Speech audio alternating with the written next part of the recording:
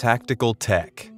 At 56 inches long, 18 inches tall, and 8 inches wide, this is one pretty big and pretty intimidating gun. Although at just 16 pounds, it isn't loaded with bullets. It's loaded with batteries, 14.4-volt lithium batteries to be precise. This is the Drone Gun Tactical from Drone Shield, a counter-drone weapon used by military units all over the world. In recent years, drones, both military and commercial, have started posing huge security risks to almost every country on the map.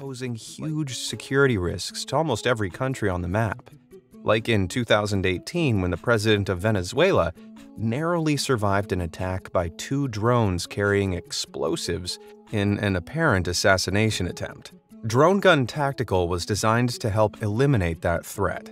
Using radio frequency jamming to disrupt operator links, it can drop drones over 1.5 miles away. All an operator needs to do is maintain a line of sight and squeeze the trigger. The frequencies immediately block the video signal of the drone.